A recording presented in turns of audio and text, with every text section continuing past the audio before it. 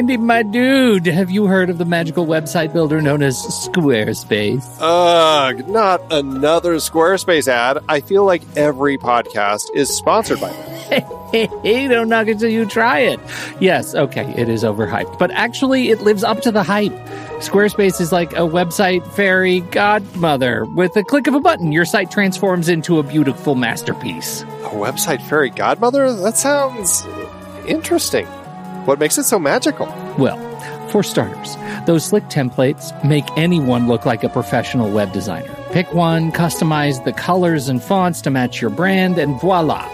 Plus, the drag-and-drop Fluid engine is so easy, your grandma could build a site on Squarespace. Well, she did knit me a lovely scarf last Christmas. Maybe website design is next. Exactly. And when you're ready to sell your Nana's handmade scarves online, Squarespace has built-in e-commerce. Add a store with one click. Get flexible payment options. Then watch those sales roll in. And when she wants to teach others her steezy scarf skills, Squarespace's new courses feature is just the ticket. Nana can set up her curriculum and enrollments and payments in a snap and become the next e-knitting influencer. Oh, wow, you really sold me with the grandma angle. Sign me up for that free trial. Just go to thenextreel.com/Squarespace and transform your site into a beautiful Squarespace masterpiece. Well, thanks, Pete. Even though it's overhyped, Squarespace actually sounds perfect for Nana's site's needs. Appreciate the warning on the ads, though. I'll brace myself next time I listen to a podcast. Anytime. Let me know if you need any help getting that site up and running.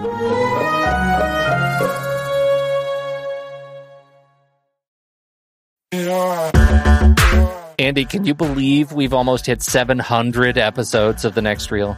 I know, it's crazy. And with all the other episodes in our family of podcasts, we are well over 1,200 episodes of movie conversation.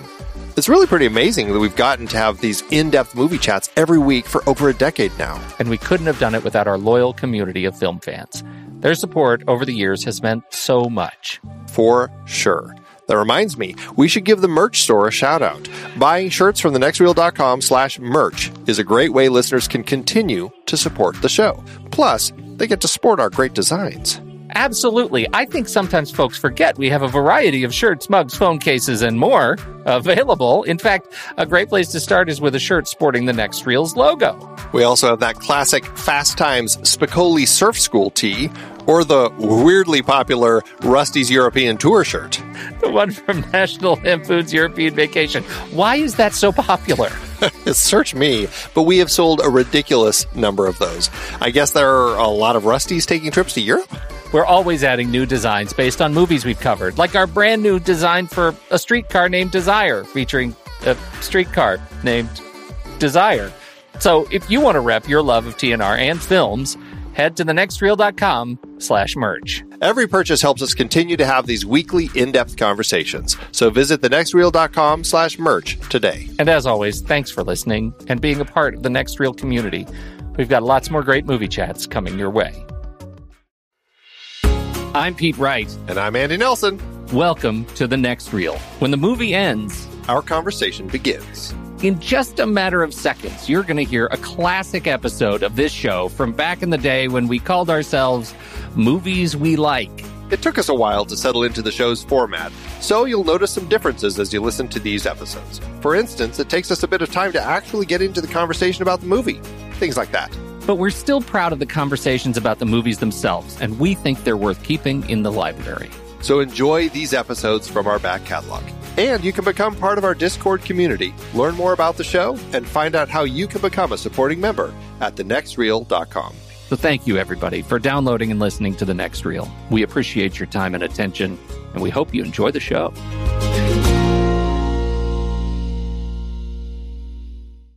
Yeah, so, I have this ice cream sundae that I make for myself once in a blue moon. Are you eating it right now? I already finished it. Oh. But it's very yummy. Well, I'm super impressed. It's you did vanilla. Do you have to have any sort of? Are there any constraints that you work under on this for this sundae? Well, it's 2 ingredients. I use vanilla ice cream, preferably French vanilla, if I have. Do you like the little specks? I like that. Yes. Okay. And molasses. Well, that's not a sundae. It is. You That's put not. topping That's on an ice cream with a topping. That's not a right, sundae. That makes a sundae. It does not make a sundae. A sundae has extravagance and frivolousness and whipped cream and a maraschino cherry. This is a simple sundae. Oh, it's simple. That's a 2-ingredient sundae, and I named it the Holstein because it looks like a cow. Yeah, I can see it. I came up with it for a script that I wrote years ago. Did you? It's my little sundae that I partake every once in a blue moon, and tonight was that blue moon. Oh, I'm happy for you. Quite what nice. I was asking. Well, I was asking about constraints because usually when I make myself fancy desserts, it's because my family's out of town. Those sorts of constraints. Yeah, I'm cheating. Well, my constraint was I had to do it with no one seeing me, so there was a little bit of that.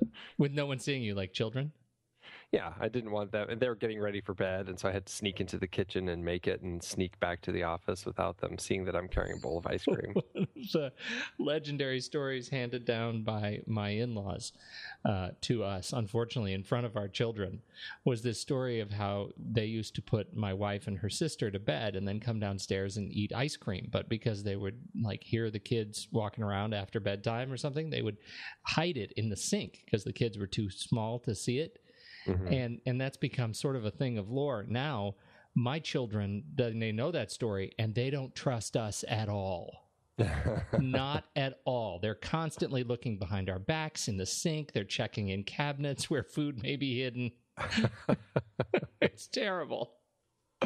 They're on to you. They are. It has been a big week. It's been the best of times, and it's been the worst of times. Boy, has it? Where would you like to start? Well, we should start with Robin Williams. Oh my God, that's just it hit me more than any other celebrity who has died in the last I don't know many years. You know, I was really surprised at how strongly it hit me. But man, you look at the stuff that he's done, and having come off of 2 films where we talked about him at length, I know it just it really rattled me, and just the whole. How it happened, and now with his wife saying that he, had just onset of Parkinson's and stuff. Mm-hmm. It's like, man. It's one of those things. It's a weird thing when you look at the scale of celebrity, right? And the sort of personal attachment that you develop to these people who've never met you. We kind of joke about my best friends who haven't met me list, but that really is what I'm thinking of when I think of people like Robin Williams that really directly impact me when they pass. And just the remembrance of his work this week has been exhilarating and traumatizing. If you haven't listened to it, the Mark Maron, have you listened to Mark Maron's WTF episode on with Robin Williams? No, I haven't. You must do it. It was back in 2010, and he re-released it this week in his podcast feed. Just search for WTF in iTunes or in your podcatcher of choice. It's not the most current episode, but the one right before the current episode. He re-released the Robin Williams episode, and it's I just can't stop. I feel like I need to listen to it on repeat. Like it is as much a wonderful story about his youth as a working comedian as it is just this wandering down this path of drugs and addiction and alcohol and depression and all of those things. It's a very candid interview to have come out in 2010. Wow, and clearly prescient. Jeez. So. Anyway, Very interesting. Thoughts are with the Williams family and Zelda in particular, who has apparently been taking the brunt of a lot of really horrible, hateful speech through social media. I don't understand where people... I don't either. ...get that, but yes, thoughts are with all of them and their family. Yeah. And their friends and everyone who was in their circles. And then immediately after, Lauren Bacall. Oh, yeah. There's another one. Not that one was dignified. Yeah, I mean, she was. How old was she again? Like 89? I thought it was 86, but somewhere in her 80s. But she definitely was a very classy lady right up to the end. Right up to the end. That is the truth. Yeah. She was always a stunning woman and always classy, and just, she was always a great presence to see on screen or just in interviews, whatever. She just always kind of carried herself very well. Yes, indeed. Yeah. Very well said. I don't think that this is a good segue, but let's talk about zombies. Yes, yeah. There's not really. I regret that already. I backed your Kickstarter, my friend. It's not really directly yours, right? But you're a producer. You have a producer credit on one of the shorts in it. Yeah. So talk about this the Zombie Map app. Yeah, so a buddy of mine, Rose, is making this app, and he's doing a Kickstarter for it. It's called the Zombie Map app, which the whole point of is to basically make zombie short films, and then basically like put it in this app where you can say, oh, I shot this here in Phoenix, and then people can go, oh, look, the zombies are spreading. Here's another report of an outbreak in Phoenix, and people can watch that short film. And anyone in the world can do it. And so, for this startup, he had, I think, about 30 filmmakers make zombie shorts. And the film that we did, The Most Important Meal of the Day, was the first one released a few days ago. That's pretty good, too. Four or five zombie shorts in there now. And every day they're releasing a new zombie short film as they, tag them on the little map and get people excited about this app. So, it's something that for people who love zombies, it's a really fun way to just kind of get a sense of what, people are making as far as zombie fan films, really. And it's got this great thing on it where, you can get notifications on your phone when a new outbreak has happened within your area, i.e. somebody has made another film and tagged it into your area. But you can watch, they already have films from around the country, plus New Zealand and a couple other parts of the world. People are kind of getting into this and getting their short films attached to this project. So, well, I think it's great. What happens if he doesn't get funded? Because people are making these movies and tagging them. I guess they would make the movies anyway. He's still moving forward with it. The idea, though, is it's going to be ad supported, isn't it? Right. It's going to have to be ad supported. Lame. Yeah, and nobody likes ads, so he's pushing to get this made with no ads so that people can enjoy their zombies free of advertisements. Wow.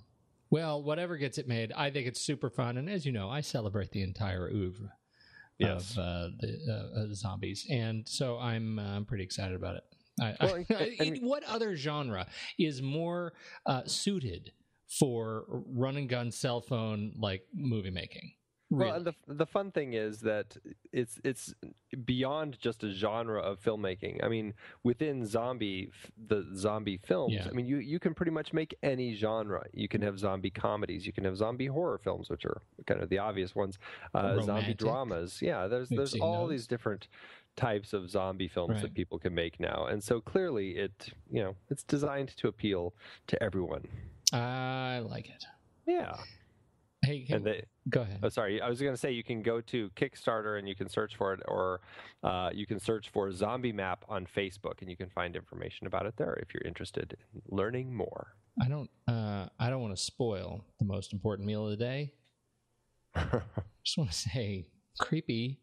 That wasn't That wasn't your house, right? It was not my house. It was not. I would never go in that room again. That's all I'm saying. Hey, we got just some other news, a little minor news, and I know your inner child is still on probation. No, but I let my inner child out for this one. Did you really? I did. Oh my gosh, I was so excited when I saw this. I can't even tell you. So, do you want to talk about it since you lost? you go ahead. So I don't even know how the whole thing worked, because I thought there is no way I will ever win, because surely everyone in our generation around the planet is going to try to go for this. I'm talking, of course, about the Star Wars A Force for Change contest. So I guess what was the deal? Like, you submitted your name as somebody who really, really loves Star Wars, and you donate something to raise money for this cause. You donate money. Yeah. So it's like pay $10 and you're entered to win. Yeah.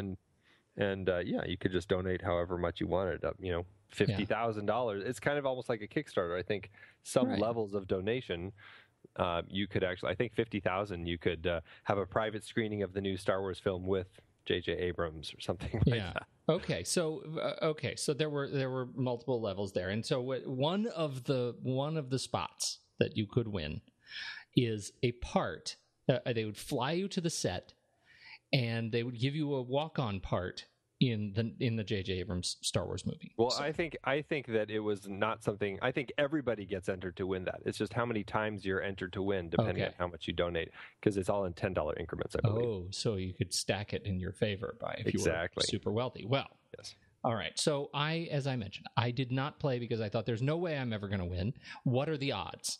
And I am forced today to ask myself that question again, as my dear, dear, dear childhood friend, DC Barnes, the fellow with whom I made many terrible films in my youth, actually won this adventure and will be flown, as far as I hear from him, as soon as next month to the set to do his walk-on part. Doesn't know where it is, as far as I know. He hasn't been told, but that's coming, and he has agreed to join us and talk about his experience. It may be a very short conversation because I have to imagine he won't have much that he will be able to say. Right. But as soon as he does that, he's going to join us on the show and talk a little bit about his experience on the set. I told him as long as he hugs JJ for me, real tight. Then we'll be in good shape. So my big hats off to DC. Totally, I know there are a lot of people out there saying, I totally deserve that. DC totally deserves it. And people, he's going to represent well. That's what I'm saying. That's exciting. Yeah, it's very exciting. And the video, we'll put a link to the video in the notes on the site. The video is fantastic because it shows him being surprised at work. He's an editor at a very nice production house in Denver, and they walk in on this conference room while he's on a call with the producers or some part of the production team on wherever they are. He's doing it like a Google Hangout or something with them, and they all surprise him, and it's really quite gleeful. It is a moment of great glee. It definitely is. Yes, it is. Definitely very is. excited. That's awesome. I think that's all I have. Yeah. You want to tell people where we're from? Where are we from?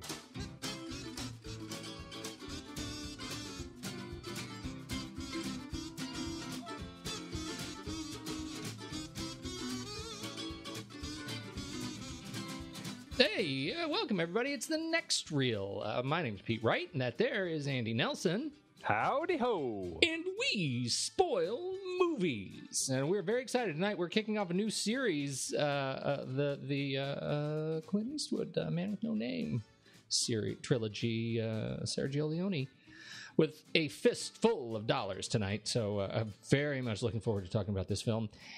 Before that, though, you need to head over to thenextreel.com. You need to read the blog stylings of the once future King Steve Sarmento. You need to subscribe to the show in iTunes. You can subscribe for free. Make sure you don't miss a single episode. And you know what? Unlike some shows, we have every single episode of our show. You can go back to episode 1 if you want to and start from there. Raiders of the Lost Ark. I don't even remember when it was. Sometime in the late 90s. That long ago. It was that long ago, 1890. We started the show, and you could start from there if you wanted to. Hundreds of hours of filmic entertainment, if you're not being too judgy. You could start there if you want. So you subscribe for free and catch up. You should head over to Twitter or Facebook, join the conversation, the Next Reel on both of those places, and most importantly, the Instagram, hashtag Guess the Movie, hashtag Pony Prize, Andy versus the People. How'd you do? I didn't do too bad this week. I had, a couple really fun images right at the beginning that really threw people in lots of fun directions. So that's always the aim. You. Well, a dog on a hillside. I love. Hunt Thug Nasty gave us every possible animal lost trying to find his way home movie. Right. Lassie, Babe, Fido, Turner, and Hooch. But Image 4, Alexander C. Curran figured it out. It was Kevin Costner's 2003 Western Open Range. Well, you're setting it up a little Western action already. I was. And there's a little tie to the Terry Gilliam series because Michael Jeter was also in Open Range.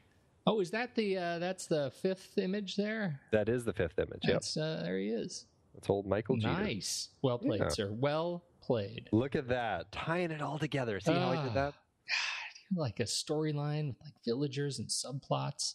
Oh, yeah. You have one queued up for the next week already? Not at all. Excellent. It's going to be a good night. That's what I'll be doing all night. Let's do trailers.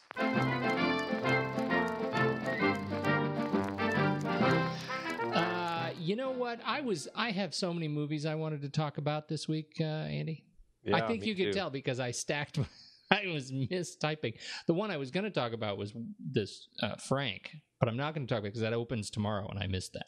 Yeah. So I'm not going to give that. But let's see what I did there. That was a little sleight of hand. I saw how you doubled that up. Yeah, right. Very clever. Instead, I'm going to talk about another music trailer that I am weirdly excited about, Rudderless. Stars. I don't know how this billing order ended up getting it. They say it stars Selena Gomez, but really it stars Billy Crudup and Anton Yelchin, who Billy Crudup plays a dad who loses his son in a school shooting. It takes place apparently at a college or university, and over the years of his recovery, he discovers that his son had been writing a lot of music, and he starts playing that music out in coffee houses. Anton Yelchin is another musician, and they develop a relationship. It ends up being a song about them playing the songs of his deceased son, and it looks. I personally, because I'm a sucker for these kinds of movies, it looks very moving. But then you throw in the fact that it's William H. Macy's directorial debut, and that gets me very, very excited. So I'm really curious about this film. I'm excited to see where we go from here. And it looks like it hits. I don't know what's been going on with this film. Like, it should have been out already, but I think it hits theaters and iTunes simultaneously in October. Interesting. It looks good. It threw me. I wasn't really sure what to expect with it. I felt like there was a thriller coming on. Right at the end of the trailer, it's like a weird thing. No, before the end, like when Anton Yelchin sees him playing in the coffee house, I totally was convinced that he was the school shooter or something, and that there was going to be some weird tie that was going to tie it all together and it threw me really in a totally grim. different direction. That's the direction I felt it was going. And then all of a sudden they started singing together, and I was like, okay. And they sound really good. I think I misread this movie entirely. Well, it doesn't bode well, I don't think, that it has seen as many delays as it has. But still, I'm excited for it to come out. The music sounds great. They sound great. Don't know if they're actually singing. Well, Billy Crudup already proved he can sing in Almost Famous. But I don't know about Anton Yelchin, although I find that dude supremely talented, around every corner. Yeah, I agree. He has quite a range, so I would not be surprised at all. Yeah. And Lawrence Fishburne, period. Yeah. Boom. So that's it. That's mine. What do you got? Mine is just, a fun little time travel movie that, it excites me quite a bit. It's a film by the brothers who directed Daybreakers. Those I don't know how you say it. The Spierig brothers, Michael and Peter Spierig. They wrote and directed Daybreakers, which wasn't a fantastic movie, but it was a really interesting spin on the vampire genre, and I really enjoyed that about that film. And so I don't know. I kind of I saw this trailer and I saw their names, I'm like, oh, okay, very interesting that they're now looking at or making this film about the time travel genre, and I'm hoping that they're going to put another unique twist on this as well. Ethan Hawke is in it. He plays a temporal agent who basically is jumping back and forth in time, basically from the appearance of it, kind of stopping crimes before they happen is kind of seems to be the idea of the story. And he has, this is his final assignment. You see this I don't know how many times in movies, and he's got to pursue the one criminal that has eluded him throughout time. The story sounds a little kind of by the books, but from the trailer, it looks really interesting because it looks like he's bringing on this rookie and kind of teaching her the ropes, played by Sarah Snook. I guess she's an Australian newcomer. And there's something about the relationship in there that I find really fascinating. And I don't know, the time travel stuff just looks really cool. The way that they kind of move through time looks very interesting. And I don't know. And Noah Taylor's in it. I have high hopes for it, and I hope that it can meet them.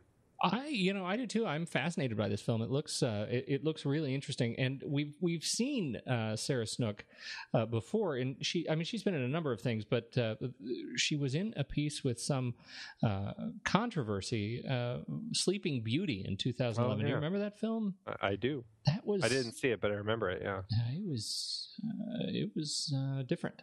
Yeah. Very different, and lots of critical controversy around that film. But she was her performance in it was terrific, and so she does good work, and she looks like she plays a very interesting character in this film, and or a range of looks for her. I don't know how the time travel plays into that, but she looks really interesting. She does. Yeah, I'm definitely looking forward to it. It looks like it's getting its Australian release in August. It played at South by Southwest, but it doesn't have a U.S. release date yet. So let's hope that it's sometime this fall, because I definitely want to go see this one. Absolutely. All right, Andy. Let's go eat some spaghetti. This short cigar belongs to the man with no name. This long gun belongs to the man with no name. This poncho belongs to the man with no name. Rico! Heard you wanted to see me. What's wrong, Ramon? You losing your touch? Shoot to kill, you better hit the heart. Aim for the heart or you'll never stop me.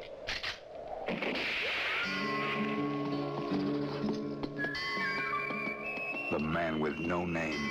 Danger fits him like a tight black glove.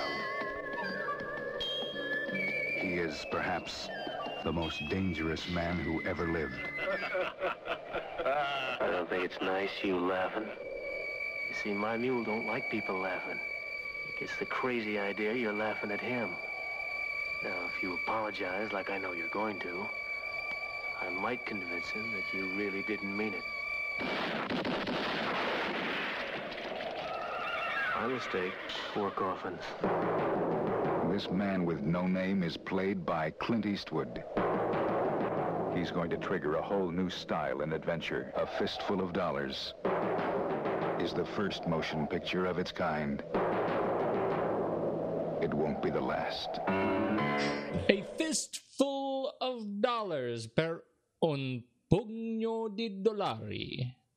What do you think about that? Just like a real Italian. It's nothing like a real Italian. This is the first of the No Name trilogy.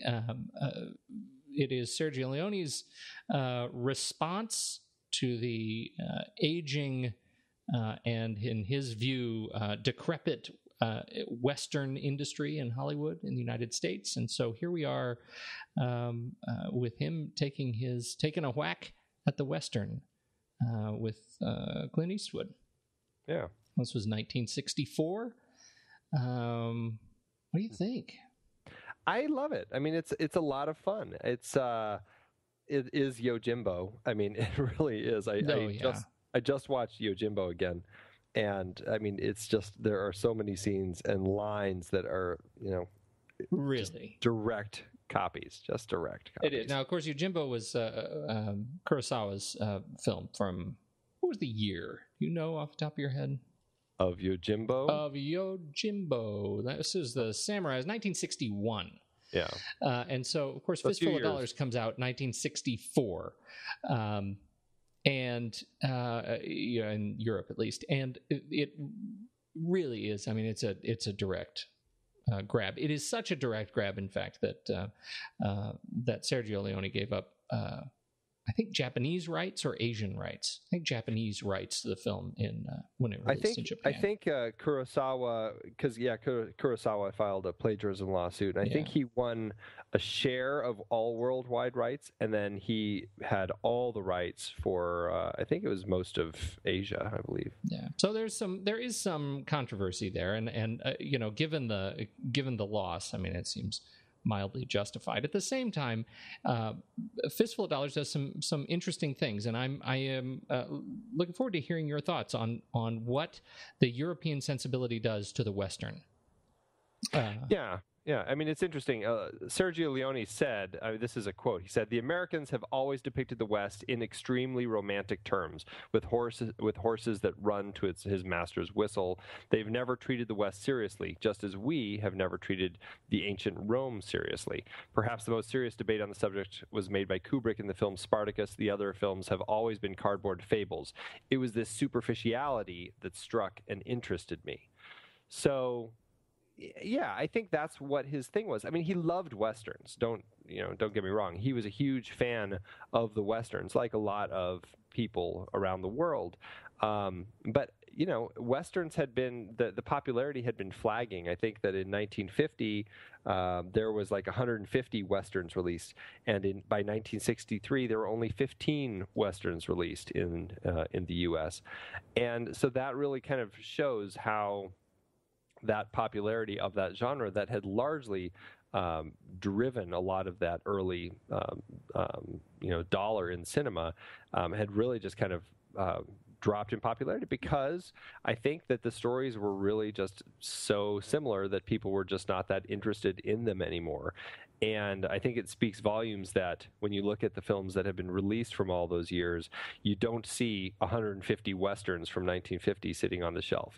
I think probably a lot of them are kind of lost in time because, they are kind of forgettable. And I think that's something that an outsider sees a little easier. And like he said, he noticed that with Spartacus, that Kubrick took, and Dalton Trumbo, who wrote the script, took a look at Rome and saw something within that world that the Italians had not been portraying. I mean, if you look at Colossus of Rhodes, a film that Leone had done before, I don't know if I'd strictly call it a Roman film, but it definitely has that European kind of the old kind of historical storytelling style. It's very cheesy. It's not that great of a movie. And I think that it must have been Spartacus, and he saw that and saw how an outsider was looking at his own genre, that made him kind of look at this Western genre. It is completely fictional what these guys are doing. Let's tell it in an interesting way where it's much more violent, where there isn't this black and white with the characters. There's not the white, the good guy wearing the tall white hat and the bad guy wearing all black. Let's kind of mix it up a little bit. And so you've got this hero of the story that is really kind of, in a way, almost as despicable as the bad guys. I mean, he's like instigating this war between parties, trying to get everybody to basically kill each other, and then killing people who don't kill each other. Although he does have a good streak, there is that element where he saves the family, and so we can talk about that. I don't necessarily, that is a funny twist on heroism. But first, just in terms of the mechanics of the film, because I think the mechanics of the film of sort of good versus bad, when it's really mostly bad versus bad, is one of the defining characteristics of the genre, right, of what the Europeans did to the Western, which is to twist it, right, where the innocents in the film, typically the white hats or the good, the innocents in this film really are just stuck in a universe of fear. right? They just that's the setup that anything good, and this film opens with this beautiful and patient sequence where Eastwood walks up to a well to quench his thirst, and he sees a child running between these two houses that are really convenient to one another, like the worst neighbors ever. We'll talk about why in a little bit, but and so they live right close to each other, and the kid is running back and forth, and you can see, I mean, as the kid and his father are immediately beaten by bad guys, you can see that this universe that Eastwood's character is walking in, I'm going to just call him Joe, that Joe is walking in on is bad. What we don't know yet is, and this is one of the sort of defining films of the genre, we don't understand yet that really he is motivated by not much better. He is the protagonist, but not the good guy. Yeah. Which I think is really interesting. And as he's driven by money, just as the bad guys are, and most of the film is set up, as him playing the two bad guys who, again, terrible neighbors right across the street from one another. He plays these two gangs off of one another, and at the cost of getting himself beaten silly, he does end up getting away. Yeah. Yeah, I mean, Leone said, and this definitely comes into play with the other two films we'll be talking about, in particular, The Good, the Bad, and the Ugly. But he said what interested him was demystifying these adjectives, good, bad, ugly. What do they really mean? Everybody has good, bad, and ugly in them. And I like that he's exploring that with these characters. Eastwood is basically, or Joe, is basically kind of going into town looking at it as an opportunity to make some money. Right. And, how can I play this to my advantage? And so he does become that anti-hero that we kind of are rooting for him, even though he's doing some bad things. But he's not doing things that are as bad as what the other two are, as Ramon or the Baxters. And so he's definitely kind of, is that anti-hero. And then, he does have that he sees that family in need, and as much as he may despise their weakness or whatever, he does go out of his way to save them. Well, yeah, and I don't necessarily think that he despises the weakness. I just think they make it a very clear point that that Eastwood in this case is motivated because of some specific incident in his history, right? And so the sequence that we're talking about here is, he discovers that through shenanigans by the gangs, this rival gang lead has essentially kidnapped this woman and made her live as his hostage, and the father and son are forced to live in hiding in this house, essentially across the street. They can't be seen, or else they get beaten up, et cetera, et cetera. And so Eastwood, in the end, when he learns all of this, he ends up freeing the woman and telling them to go across the border. Why are you doing this? Why are you doing this? And he says, someone wasn't there for me once. And you get this feeling that he lived through a very similar time and was motivated by his own psychology, right? Mm-hmm. I don't know that because of the setup of the rest of this film, and I think this is a good thing, I don't know that necessarily leads you to believe that he would do that, that he has a good streak. But he's motivated by, whatever's right in front of him at the time. And I think that makes him for a more interesting character. Yeah, it's a very interesting character trait. And interestingly, the only real bit of backstory we get about this character at all, which I find really fascinating, that we don't get anything except that one line. Yes. And from that one line, we just kind of can paint this whole picture of what his history is. And I guess I said he despised their weakness. That's definitely something that comes more in Yojimbo. There's definitely more of the lead character and his getting upset with these characters in that particular film. Mm-hmm. But in this particular film, there is that interesting backstory element added, which I think is a nice touch. It does give an interesting, it's just an interesting bit to that story of him. Yeah. And interestingly, regarding his backstory, there was for the TV release that I think it was ABC, when they released this film on TV, it played once.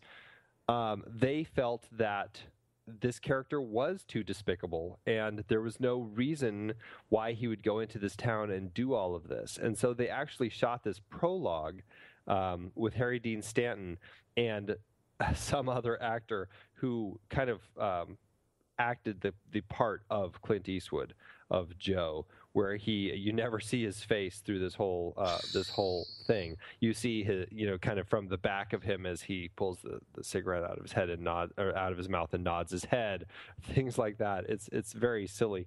But basically, they felt that they needed to create this prologue for the film in order to give a reason as to why he's doing these things. And the whole thing was, he's this kind of this soldier who is,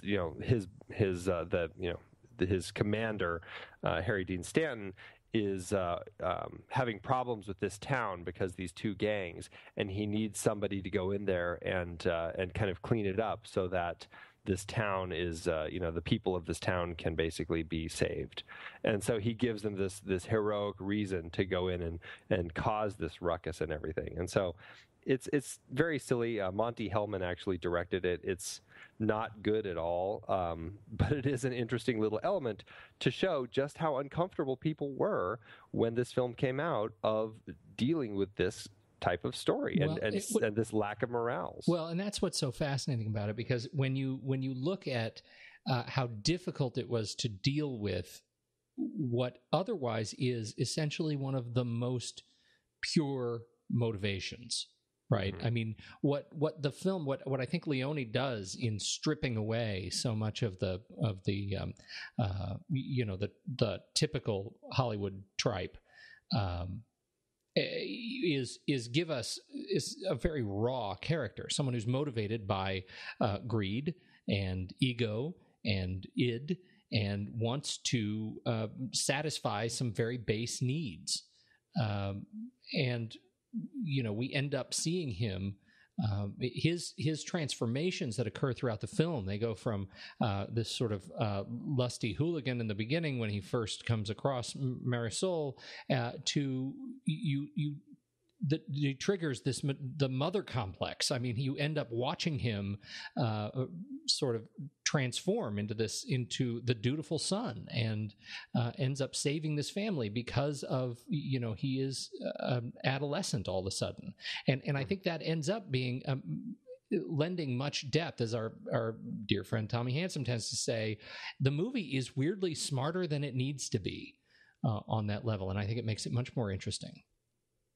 Yeah, and there's an interesting religious element too that Leone put in there. I don't think he was trying to say anything too big with it, but he created this family that their names are Marisol, Julian, and their child Jesus, mm-hmm. Mary, Joseph, and baby Jesus. So that's kind of the Holy Family, and kind of just religious references throughout how he, Joe, needs to be killed and then is resurrected and is able to come back from the dead, basically. And just like all these different elements that he created, that I think from his mind were put into the film to just be kind of another layer to appeal to some of his European audience.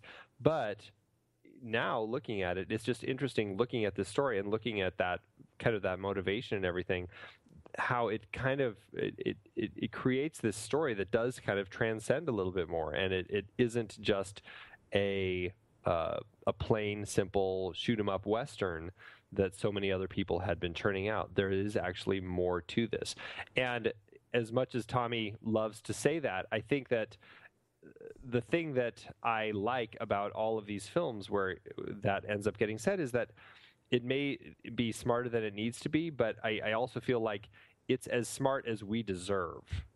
I mean, look at you. Yeah, there's no reason that things have to be dumbed down. And I think Leone was catching on to that and saw that, there is more of an interesting psychological element that you can put into a film when you actually explore those gray areas and you don't make just this black and white film. And clearly, he tapped into something because it became a thing.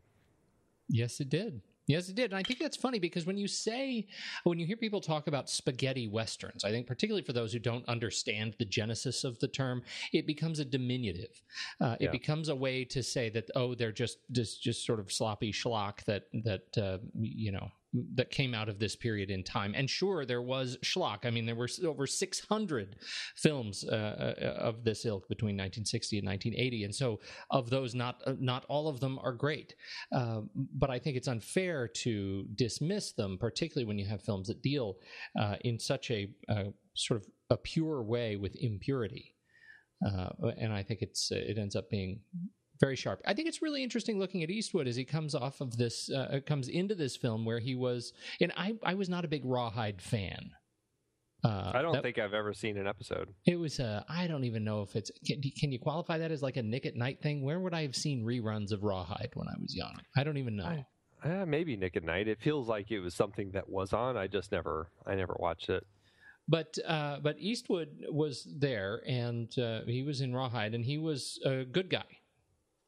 Yeah, and this is, his comment on this film was, in Rawhide, I did get awfully tired of playing a conventional white hat, the hero who kisses old ladies and dogs and was kind to everybody, and he decided it was time to be an anti-hero. That ends up being kind of an interesting statement for him, coming into this film and then sort of taking on that mantle, not just in this film, but as an actor. Who became really known for playing a lot of these more complex roles. Well, and I think, look at Unforgiven. That was a film where Clint Eastwood, at the end of it, he says, for Sergio and Don Siegel, two of his filmmaking mentors that I think he learned a lot of his directing from and his storytelling style from, you really get a sense that this is a guy who always found more interesting stories in the gray areas, in the psychology of what brought people to the places where they are, rather than just this simple black and white. And I think that it would be very hard for a person who does find kind of that gray area much more interesting to get stuck in a role that is so black and white, like his role in Rawhide. It just, you lose interest in playing that because it's just, so, milk toast. Milk toast. There's one you don't use often enough. Not often enough. No, that's the truth. All right. Who else do you want to talk about in this film? Well, I think it's just I think Ramon is a great baddie, played by Gian Maria Volonte. He's an actor who I guess was a very big, like Shakespearean sort of actor in Italy, and he was in lots of stage performances and a lot of television and stuff.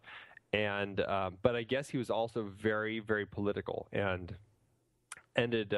He did have a fairly big career, but he was very much the sort of person who, if you weren't kind of his same political persuasion, then he just wouldn't be involved in the project. And so I guess he lost a lot of projects because of that, and maybe didn't become as big a name as he potentially could have been because he was so adamant about his politics.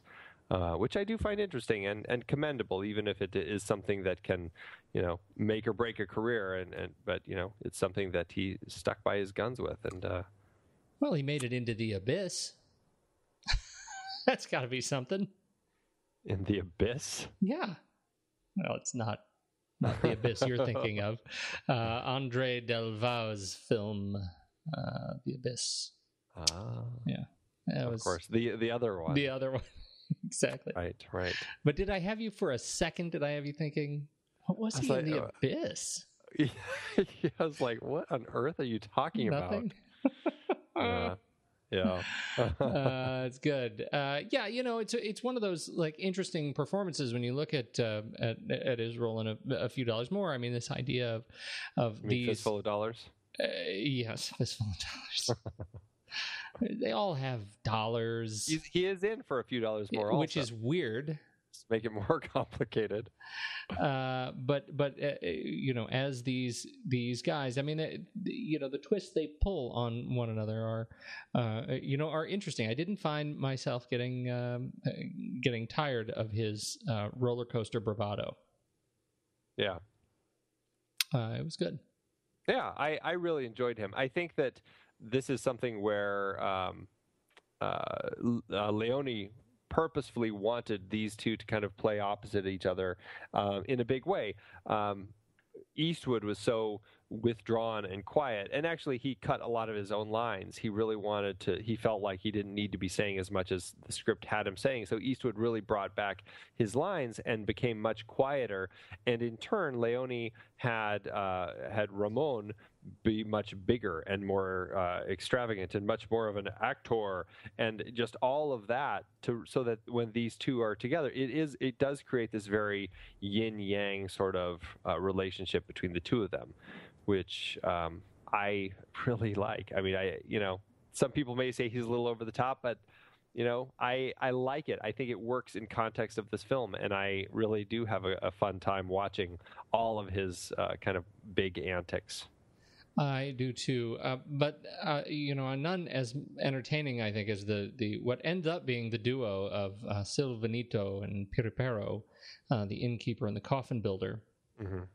And I think those two are wonderful sort of comic foils throughout the film, but very subdued. I think you don't get any of there's no real slapstick involved, which sometimes you see the film sort of fall into the slapstick pattern for these foils. But in this case, in the case of the innkeeper, played by Jose Calvo, you end up with a guy who is just generally sort of soberly presenting the facts. You're in this town. Welcome to the town. I'm going to tell you about the world you've just entered.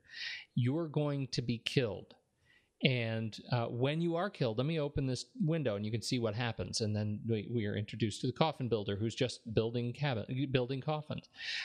And they end up becoming this sort of lifeline to this universe and to Joe's sort of welcome to it. And I really like it. I think they played that role sort of interestingly throughout. And the fact that the traditional sort of damsel in distress is played by, Silvanito at the end, who needs to be rescued, I think is another nice twist.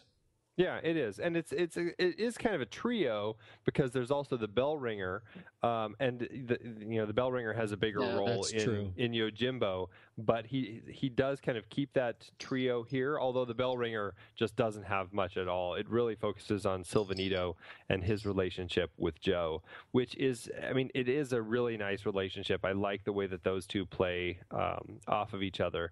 And the grave digger has the coffin maker, he has a really nice role too. It's different, but it is kind of he's got a little bit of a funnier role, just because it's you're going to need to make 3 of those. Oh, I was wrong, 4. Right. Just like all that sort of the comedy that goes along with making coffins in a town where everybody's killing each other. The only person who is making a buck right now. Right, so they are fun. But it is, you're right, it is an interesting little twist at the end. Since we did have the resolution of the family getting rescued partway through the film, it's nice having, a damsel in distress, somebody that Joe needs to come in and rescue at the end. And I think Silvanito is the right person for that. And and he gets his own little justice at the end as well. Did we sufficiently cover this notion of the hero in this film? This idea that what Leone is doing with the typical heroic journey. Well, it's an interesting one. He certainly does have to go through a lot of the trials, but in this case, the hero is really kind of smarter than everybody else for most of the film. Right. He's only actually caught once. And up to that point, he really just gets away with everything that he's trying to do, setting up all of this mischief to cause these two rival gangs to get at each other's throats, whether it's sneaking off with Marisol and delivering her to the other family, whether it's setting up the dead bodies in the cemetery and making them look like soldiers who are alive.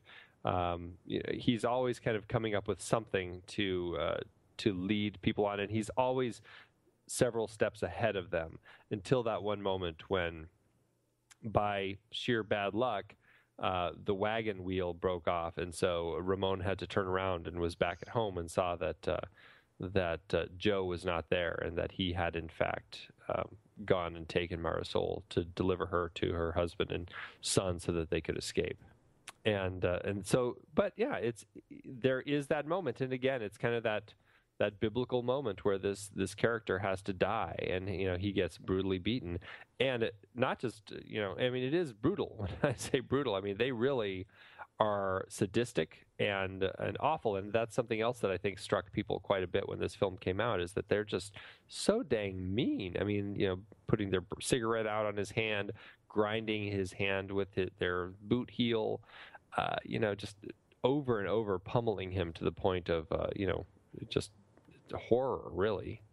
They really do. And apart from what they do from him, I mean, our first introduction to the true violence, I mean, beyond the sort of showdown violence that we've already seen, is the weapon exchange for gold. When the supposedly the U.S. Army is on one side of the river and the Mexican Army is on the other, and after they discover that the Mexican Army has dropped the gold, they unleash the Gatling gun and just mow down everybody in the Mexican Army's entourage.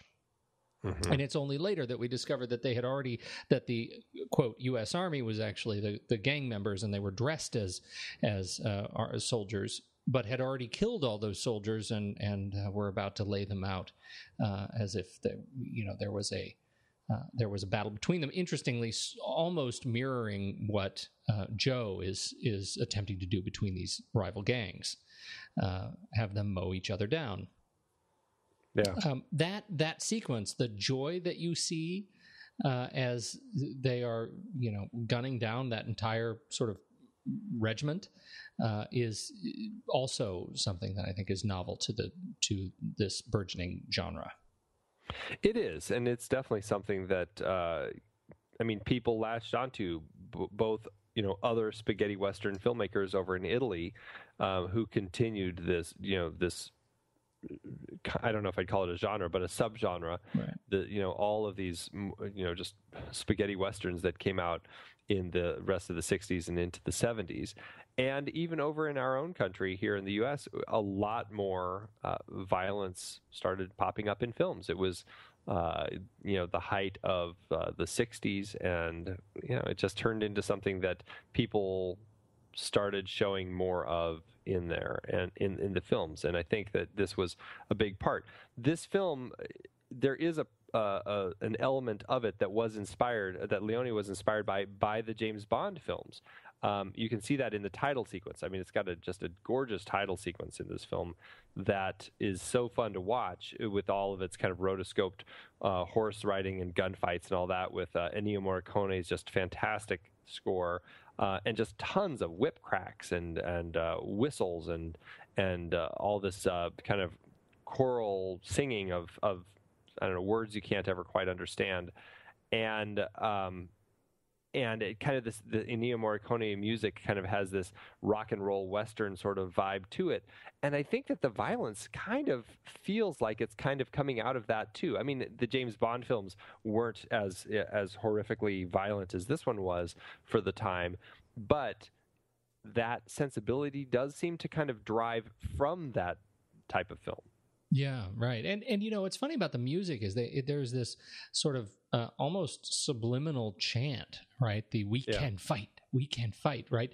It's pretty quiet, but it's one of those things that really sets this up as a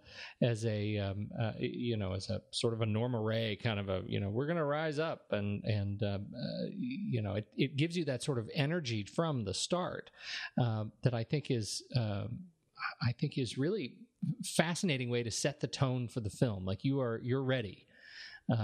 You're ready for the fight before you even see the major characters cross the screen. Yeah. We've got to talk a little bit about the cinematography of the film, most notably because you see some of these. Sometimes we talk about the, what do you note as a particular director's trademark, and in this case, man, does Sergio Leone know how to choreograph a standoff? Oh yeah. Oh my goodness.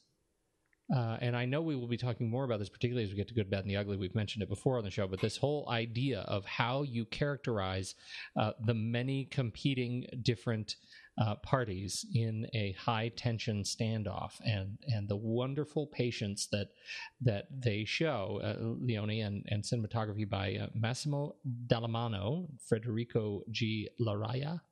Mm-hmm. That the way they move the camera, the way they cut and pace their cuts, I think is really wonderful. Well, and it's not just the editing and the pacing of it, but just the way that the shots change from the wide shots, the gorgeous John Ford wide shots, to those just intense close-ups of the people's eyes as they look around. Particularly the low angles, wonderful low angles. Yeah, there's that fantastic shot toward the end as Joe is walking toward the camera, and it's almost like his boot is about to kick the camera lens, like where the camera is on the ground and his boot's about to kick it. And just as it's about to kick it, we cut to a 180-degree reverse shot as his boot comes out of the camera and now is going away from the camera. And again, back to that ground level shot. And then he stops and kind of turns, and you see just these boots standing there. And it's just like this powerful shot of these boots. And you just get this sense of this, just this powerful cowboy character who's just kind of like looming over you. And Truly.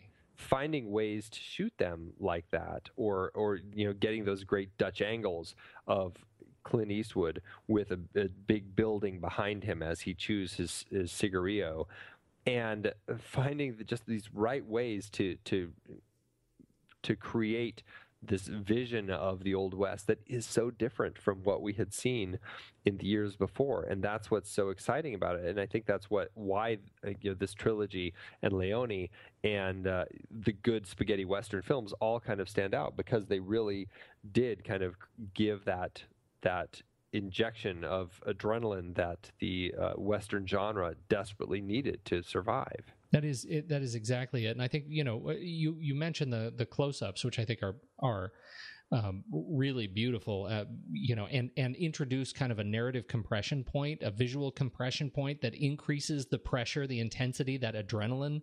I think is fantastic. Whenever they cut from a twitchy finger or a torso shot to those incredibly close-up cropped eyes on that beautiful widescreen, I think it really delivers that shot. The other one that he does often is this the weapon point of view shot, where you're actually at hip level as Eastwood is gunning down these guys, and they do it early on in the film, and then they do it again when he first kills some of the Rojas guys, and then again as he kills them at the end by the in the town square. There you see him sort of expertly excise everybody except his primary target, which ends up being a really beautiful kind of dramatic fall. Yeah, I love it. And then the final sequence that I think is really jarring for me is the death of Ramon at the end. Mm-hmm. As we go into his POV and we see, and the camera begins to spin around, up and around and down, and Eastwood or Joe is sort of comes into focus and then out, and then we reverse the point of view and we see him with just the blood coming out of his mouth, and then finally he falls onto the well. I find just a really delightfully nauseating 10 seconds. Well, and it's a really interesting point to all of a sudden bring point of view into the film. Yes. we've never been in anybody's head, and to all of a sudden step into our antagonist's head the moment he's dying, and we get these fantastic kind of swirly shots of the sun, and just as he's kind of spinning dazedly as he's slowly dying. I mean, it really took me by surprise. I wasn't expecting that at all, and I found it such a, like you were just saying, just a moment that was very strong, and really brought home for me that moment that much more, because that was just an unexpected twist to the filmmaking style that really emphasized that moment in the storytelling. Yeah, I would say, what's most interesting about it for me is that it puts, once again, we talk about how all of these groups in this film are bad, from Eastwood to the gangs, they're all on the scale closer to, gray. And what we have in that final sequence, choosing to go to POV of the antagonist, is sort of a reset of any expectation that we aren't willing to give fair time to all the bad people. That in this case, these are not only are these equal players in the standoff, they are equal players in the sentimentality or the intention of the film, and particularly of the scene. And I thought that was really interesting. And again, playing in that gray area makes it a more compelling sequence. Yeah, absolutely. All right. We've got Ennio Morricone. We talked about cinematography, editing. Who else do you want to talk about? Just another note of cast. Marianne Koch. I'm not quite sure how you pronounce her last name. Playing Marisol.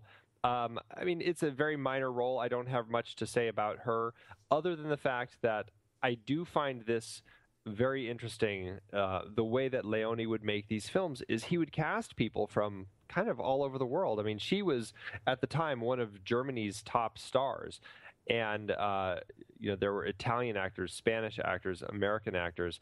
There were actors from like all through Europe in this film, Greek, and they came together and they made this film. And oftentimes when they would make these movies, they would not film the audio, or they would kind of have just a scratch track that they would film while they were actually filming that they could refer to in the editing, because what they would then do is they would go back and actually have everybody record their clean lines in the post sessions so that they could have clean audio. And a lot of these people, when they were actually speaking, would be speaking in their own languages. So it made it hard to understand like what other people were actually saying when you were actually doing your part in the filming. Like you'd be, Clint would say his English line, and then one of the other actors would respond speaking Spanish, and he would just have to remember, okay, as soon as they say that, then I say this. And so it's very, very distracting. And lines were changing a lot, too. And Clint said he was very lucky to have thought about writing down all of his lines when he changed them all through the script, because by the time he got to the recording booth to listen to the actual scratch tracks, all of that had been lost, and so he would either have had to read his lips, or they would have just written new lines, but he had his lines written down, so he was able to remember what he said in all of the shots that they ended up using. But it's an interesting filmmaking style where they do this, and you can certainly tell. I mean, it's definitely something that we'll see all through these films, where you just, you're pretty much nobody's sync really quite lines up, because they record all the lines separately, and some people aren't even using, like I think for Ramon, I don't think Gianmaria Volante actually did his own lines in this film. No, I don't think so. I think many of them are not. And what's really funny is if you I found myself switching language tracks. Because if you watch it in English, Clint's lines up perfectly, but if you watch it in Spanish, Clint's no longer does, but a number of other characters do, and French, sort of the same thing. You can jump around these language tracks and kind of learn the nationality of these characters because suddenly their sync lines up better. It's a really funny experience. Were all three of these films made this way? I thought it was just the first two, and that really. So Good, Bad, and the Ugly was also synced. Yeah. Well, that's I'm it's pretty sure really it was. interesting, Yeah. Really interesting style. So. Yeah, it was very big in Italian filmmaking at the time. They did that a lot, and I think it was just easier for them to just go in and because they're going to be creating a sound mix anyway, and so they would just record all the lines. Well, I have to imagine practically clearly in this film it opens them up to, to a talent pool that they don't have access to in Italy. Right. For these sorts of films, the fact that they bring Clint Eastwood over, who brings over many of his props, like the gun was his rawhide gun, Right. He found all these things in the United States and then is suddenly in this Italian Western film. That's access to a talent pool they don't usually see. So, right. yeah, fascinating. Anybody else on your list? No other people. Oh, but clearly you're teasing. Uh-huh. What would you like to say? Well, bringing up a website we haven't talked about recently, but the old Internet Movie Firearms database. I totally didn't see that coming. It's been so long, like a breath of fresh air. I know. I can't remember where we lost it. I feel like it was a Clint Eastwood movie that we it might have been. About. Oh my goodness, that's funny. Please tell. So there were a number of weapons used in this. Most prominently, as they point out during the climax, the pistol and the rifle. Those two are clearly kind of the predominant weapons in this. Clint has the single action army, the 5.5 artillery, and then it's got a color case hardened frame that has a fantastic rattlesnake grip on it, which is just a gorgeous little gun. Not that I'm a gun guy. I don't know why I find this so fascinating, but I do. And then so he had that, and then I think some of the other people, some of the other soldiers had similar sorts of guns.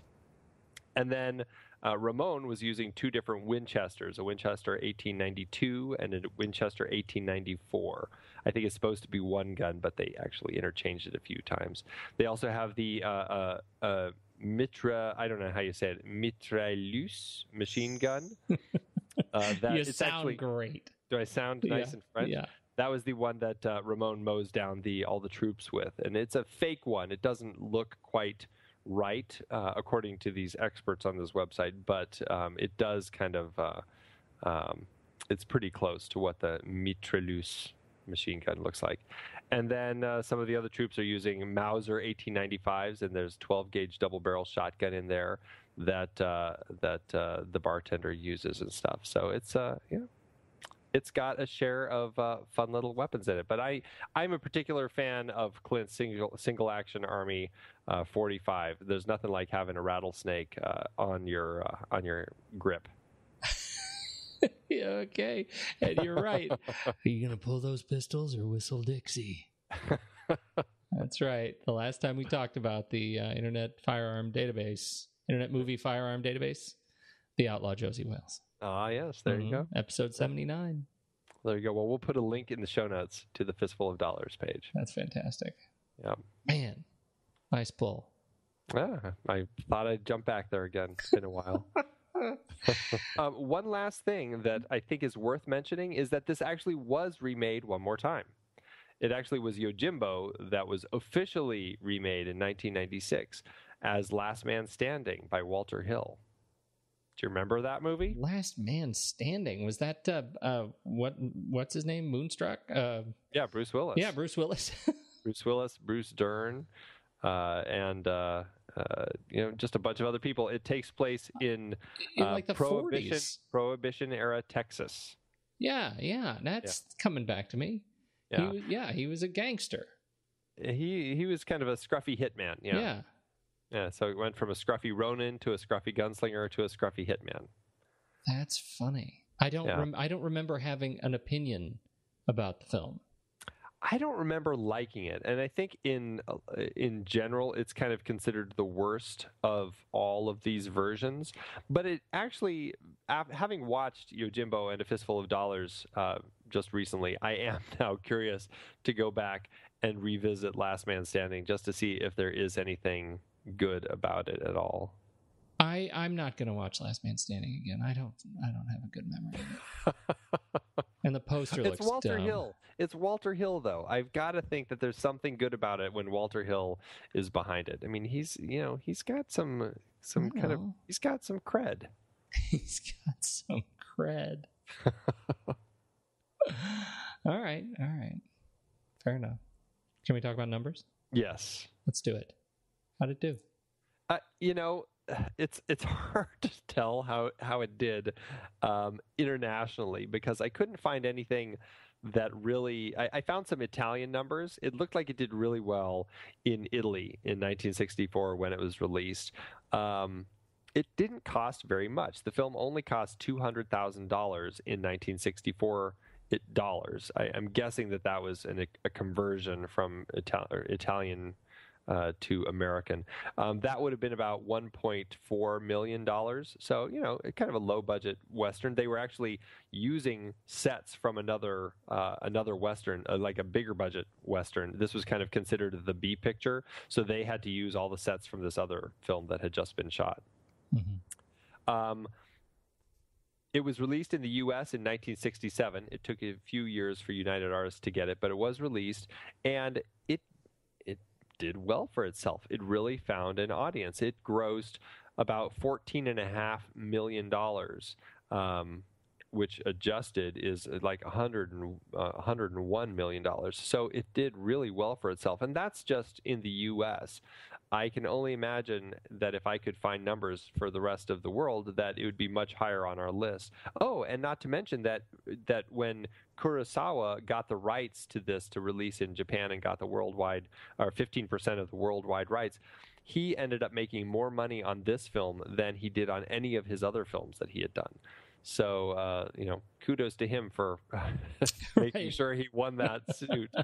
But so I mean, this film did really well for itself, and if I could have found all the rest of the numbers, it would have been even higher on our list. As it is, it's number 40.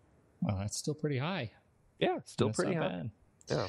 Yeah. Well, I quite enjoyed it, and it makes me very excited to see these other two films, because I think I've only seen this maybe twice, the Fistful of Dollars, but I have seen the other two more, and so.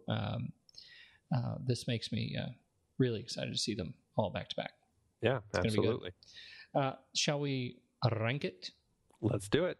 Head over to flickchart.com/thenextreel and you can find our stack rankings of all of our favorite films. Make sure to like us or friend us or whatever you do, and see if your ranking lines up with ours. And I haven't mentioned this, but we are in a long time, but we are still posting over at Letterboxd. That's obviously where we have our upcoming movies list. But there's a lot of good action going over there at Letterboxd, so you should like us over there too if you're a Letterboxd user. Absolutely. All right. Let's do it. Okay. A Fistful of Dollars or The Bourne Supremacy? Oh. Well, that's a context shift. It really is. Man, I don't know. I really enjoy both of them. I feel I enjoy both of them. Neither of them are the favorite, are my favorite in their series. Yeah. Right? Yeah. I feel like I would go Bourne Supremacy though. Why? I don't know. Just because it's modern. You fear age. Not really in context with this one, but maybe I do a little bit with the lack of women folk in this film. Yeah, they really do. This was very dated in terms of how they involve the females in the story. It definitely is. Yes, it really is. All right, I'm going to give you Bourne too. That's good. Okay. Fistful of Dollars or The Sandlot? Oh, Fistful of Dollars. Yeah, absolutely. Fistful of Dollars or Pale Rider? Oh, there you go. Oh, I would do. I got to do Pale Rider. Yeah, I'm leaning that way. I feel a little guilty, but there's something interesting about Pale Rider. All right, let's do that one. Fistful of Dollars or Buckaroo Banzai? I'm totally doing Fistful of Dollars. Me too. But you don't have to be so happy about it. I didn't like it. I didn't like making that choice, I mean. That's good, because, meanie. I know. Fistful of Dollars or Thief? Fistful of Dollars. Yeah. Fistful of Dollars or The Bourne Legacy? I would do Fistful of Dollars. That's the Jeremy Renner number 4. Yeah. Oh. Okay. Fistful of Dollars. All right. A Fistful of Dollars or Quarantine? Oh. Fistful of Dollars. Yeah, I would agree with you there. All right. Hey, look at that. Number 92 out of 145. 92. That actually surprises me. Actually, I thought it would be higher. Yeah, I think it was that Born that first... right out of the gate that kind of kept it in the back half there. All right. Well, but you know what? We have, I think, well over 100 movies that we like on this list, so it's hard. I don't feel too bad. No, I know. I'm getting over that each week. Any other comments about this film before you tell us more about where we go from here? I think that's all. The only funny thing that I think that I want to say is that they call this the Man with No Name trilogy. They also call it the Dollars trilogy. And I think in both cases they're wrong, because his character has a name or a nickname in every single one of these films. And only 2 of these films specifically reference dollars in the title. So neither trilogy name is really perfect. But I just think it's funny that United Artists latched onto that after these first 2 films were released and said, "Oh, this is the Man with No Name," even though he's called Joe in this film. So, but you know what's interesting, and I have to check this. I think you can sort of get away with that because he doesn't give himself a name in any of these films. Yeah, other people call him Joe or Bundy or whatever. So right? I think that's fair. Well, and far to be it from me to tell you to go easy on a big studio, but then to be fair, the script was originally called The Magnificent Stranger, so it does lend itself to kind of a Man with No Name sort of vibe, and I think it works really well. I mean, The Man with No Name does have a great ring to it, even if it isn't completely accurate. But I'll forgive them. Okay. Well, you're very kind and generous. Yes. But yes, we are going to be continuing the Man with No Name trilogy with the next one for a few dollars more. Yes, sir. All right. I guess that's it then. I always think of this film with Back to the Future 3 as a pairing for some reason. For a few dollars more? No, A Fistful of Dollars. A Fistful of Dollars with Back to the Future 3 because of the Western thing in the train. No, because he references it directly by seeing it and remembering, oh, hey, he's going to put that thing under his poncho to protect himself from getting shot, which then Marty McFly does. Holy smoke, I totally had forgotten that part. Yeah. I had totally forgotten that part. I didn't think very much of the third Back to the Future movie. Oh, really? Well, We're going to have to do that trilogy now. Yeah, that's fine. I mean, if I gave it any thought, I probably would. Yeah, it's a good one. I enjoy the third one. I think I enjoy it more than the second one. Oh, no. Hoverboard. You're clearly wrong because hoverboard. All right. Good night, Andy. I got to go to bed. All right. Have a good night.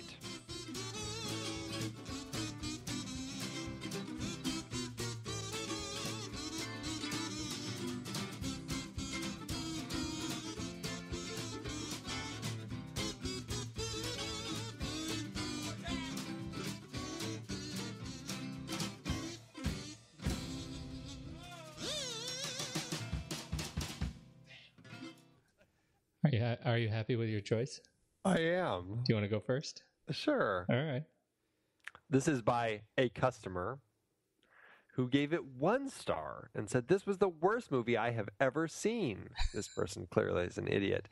What? A Fistful of Dollars was the worst movie I have ever seen. Not even a great actor like Clint Eastwood can make this movie good. The movie doesn't have any speed. When the first thing happens, you is awake. But right after that, you fall asleep and you never wake up again. Whatever you do, don't see this movie. Or you will be asleep. You never wake up again. Yes, and you can tell that it's somebody. Well, surprisingly, this was written in 1999, but they don't spell U Y-O-U. They spell it with just the letter U. Wow. I was convinced for sure that it was a modern review because of the texting U, but no, 99. Oh, well, mine that is makes it even sadder. Exactly. Mine is meh, and it's 3-star. And I'm reading it not necessarily because of the weight of the review itself, but because of it's got some titular pun going on here that I think is worth sharing. The Good, the Bad, and the Ugly was iconic. This one, not so much. Characters are far too two-dimensional. My 10-year-old aptly noted that we wasted a small fistful of dollars on this movie and thought it unwise to waste a few dollars more on the third in the series. Now, before you say anything, a response to that actually gets some offers a correction. Sequel? This isn't a sequel. It was the first of the trilogy. The Good, the Bad, and the Ugly was the final film in the trilogy. People might take your review seriously if you at least knew what you were talking about. Ouch. Snarky. You don't want to waste a few dollars more. It's too bad.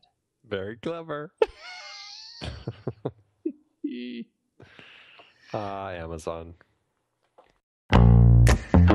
Andy, it is hard to believe that we have been having in-depth weekly conversations about movies since 2011. You are telling me. Producing this show week after week requires a ton of work behind the scenes. If you'd like to help support our efforts, one easy way is by using our Originals page when shopping for books and movies that we've covered. Just visit thenextreel.com/originals. Your purchases made through our links give us a small commission at no extra cost to you and allow us to keep having these great discussions. I love The Next Reel Season 4. Do you know why? I don't. Why? Because we got to talk about my favorite movie, Terry Gilliam's Brazil. That's not even an adaptation. No, but it was such a great part of our great Terry Gilliam series, and a few others in that series were adaptations, like The Adventures of Baron Munchausen, adapted from Raspi's stories, and La Jetée, which inspired 12 Monkeys. Oh, right. And for our Man with No Name trilogy, we saw how Sergio Leone's A Fistful of Dollars was basically stolen from Kurosawa's Yojimbo. We added Labor Day to our Jason Reitman series, adapted from Joyce Maynard's novel. Oof, there's one we'll always regret. Our big Stephen King series covered adaptations like The Shining, Cujo, Christine, and Stand By Me, great horror and coming-of-age tales. Another Coen Brothers adaptation, too. We got to talk about how they turned Homer's The Odyssey into Oh, Brother, Where Art Thou? For our holiday series, we did The Bishop's Wife and The Poseidon Adventure. And who could forget seeing Alec Guinness in the adaptation of Kind Hearts and Coronets during our series dedicated to him. We really need to do more of his films. Truly. We had our first film noir series with classics like Double Indemnity, Detour, and Out of the Past. And our black and white cinematography of James Wong Howe's series with The Thin Man, Sweet Smell of Success, Seconds, and King's Row. So many adaptations. Oh, you're not kidding. Dive deeper into these originals and more at thenextreel.com/originals. Every book you buy helps support our show. Get the full list at thenextreel.com/originals and start reading today.